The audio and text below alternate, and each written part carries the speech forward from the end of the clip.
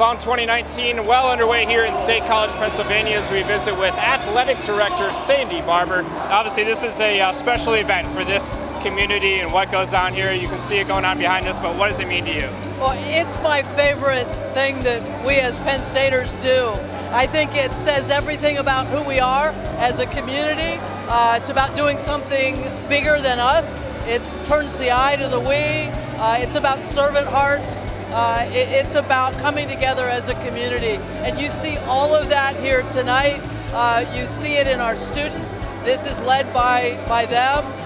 And then they bring the entire community into it, and even drag us old people out a little bit late at night too. What is it that makes this event so special specifically? Well, it's that it's about the kids. It's that it's about families and children, you know, at their darkest hours.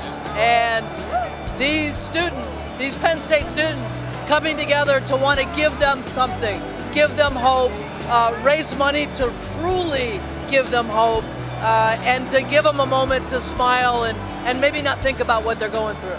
Now, this is obviously about an entire community, but to see some of your student athletes participate in this, what is it like to see their faces come through here? They're going to have a special night ahead of them. I've never seen anything like it. We've got student athletes that are in season, that have not only been putting in time in class and putting in time to their sport, but putting in time to put together their dance routines tonight. And they get a lot of joy out of that.